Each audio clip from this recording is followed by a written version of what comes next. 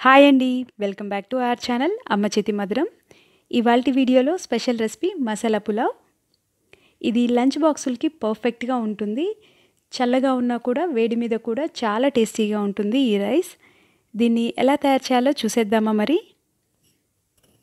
మసాలా పులావ్ అని ఎందుకన్నానంటే దీనికి ముందుగా మనం మసాలా ప్రిపేర్ చేసుకోవాలి. మిక్సీ జార్ తీసుకొని ఇందులో 4 పచ్చిమిర్చి కట్ చేసుకున్నవి, 6 వెల్లుల్లి రెబ్బలు, 4 అల్లం పీసెస్, మీడియం సైజులో ఒక ఆనియన్, కొంచెం కొత్తిమీర, పుదీనా, 4 ఎండుమిర్చి, ఒక మీడియం సైజ్ టొమాటో కూడా పీసెస్గా కట్ చేసుకొని మూతతో క్లోజ్ చేసి ఫైన్ పేస్ట్గా చేసుకోవాలి.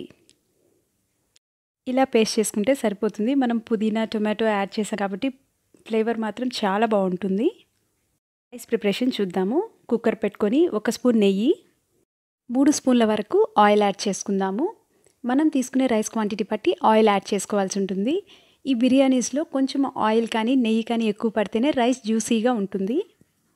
ఆయిల్ కొంచెం వేడెక్కిన తర్వాత జీడిపప్పు యాడ్ చేసుకోవాలి. జీడిపప్పు ఫ్రై అయిన తర్వాత షాజీరా కానీ జీలకర్ర కానీ 1 స్పూన్ యాడ్ చేసుకొని హోల్ గరం మసాలా కూడా యాడ్ చేసుకొని ఫ్రై చేసుకోవాలి. ఒక క్లిప్ మిస్ అయింది. ఆనియన్ కూడా ఒక మీడియం సైజ్ ఆనియన్ సన్న పీసెస్గా కట్ చేసుకున్నది యాడ్ చేసుకున్నాను. 3 పచ్చిమిర్చి కూడా ముక్కలు యాడ్ చేసుకోవాలి.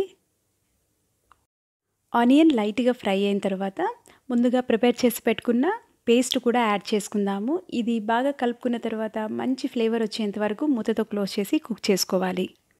5 మినిట్స్ అలా ఫ్రై చేసుకున్న తర్వాత మూత తీసి ఒకసారి బాగా కలుపుకొని ఇందులో మసాలాలు యాడ్ చేసుకుందాము. 1 స్పూన్ ధనియా పొడి, 1 స్పూన్ గరం మసాలా, 1 స్పూన్ పసుపు, 1 స్పూన్ జీరా పౌడర్, 1 స్పూన్ కారం యాడ్ చేసుకొని బాగా కలుపుకోవాలి. 1 నిమిషం పాటు మసాలాలు ఫ్రై చేసుకొని మంచి వాసన వచ్చిన తర్వాత మిక్స్డ్ వెజిటబుల్స్ కూడా యాడ్ చేసుకుందాము. నేను క్యాప్సికమ్, క్యారెట్, ఆలు, కొన్ని గ్రీన్ పీస్, కొన్ని కార్న్స్ కూడా యాడ్ చేస్తున్నాను. మీకు నచ్చిన వెజిటబుల్ యాడ్ చేసుకోవచ్చు. వీటిని ఒక 5 నిమిషాల పాటు బాగా ఫ్రై చేసుకోవాలి. వెజిటబుల్స్ లైట్గా ఫ్రై అయిన తర్వాత వాటర్ కూడా యాడ్ చేసుకుందాము. నేను 2 గ్లాస్ రైస్ తీసుకున్నాను. 1 గ్లాస్కి 2 గ్లాసుల చొప్పున వాటర్ యాడ్ చేస్తున్నాను. టోటల్గా 4 గ్లాసుల వాటర్ యాడ్ చేసుకొని కలుపుకోవాలి. వాటర్ కొంచెం బాయిల్ అయిన తర్వాత 15 నిమిషాలు నానబెట్టుకున్న రైస్ కూడా యాడ్ చేసుకుందాము. నేను 2 గ్లాసుల రైస్ యాడ్ చేస్తున్నాను. అన్నిటినీ ఒకసారి బాగా కలుపుకున్న తర్వాత టేస్ట్లు అడ్జస్ట్ చేసుకొని కొత్తిమీర, కరివేపాకు, మీకు కావాలంటే పుదీనా కూడా యాడ్ చేసుకోవచ్చు. కుక్కర్ మూతతో క్లోజ్ చేసుకుందాము. విజిల్ తీసి పక్కన పెట్టుకొని క్లోజ్ చేసుకోవాలి మూతని. స్టీమ్ వచ్చిన తర్వాత విజిల్ పెట్టుకుందాము. 3 విజిల్స్ రావాలి. 2 విజిల్స్ హైలో పెట్టుకొని 1 విజిల్ మీడియంలో పెట్టుకొని రానిచ్చుకొని గ్యాస్ ఆఫ్ చేసుకోవాలి. స్టీమ్ అంతా పోయి విజిల్ వచ్చిన తర్వాత మూత తీసి చూద్దాము.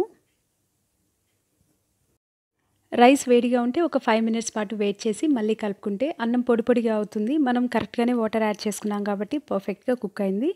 మనం పేస్ట్ యాడ్ చేయడం వల్ల స్పైసీగా గ్రేవీగా కూడా ఉంది.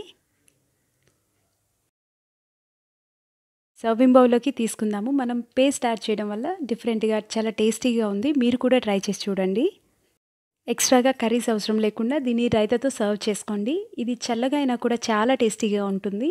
అందుకే ఇది లంచ్ బాక్సులకి పర్ఫెక్ట్గా సరిపోతుంది.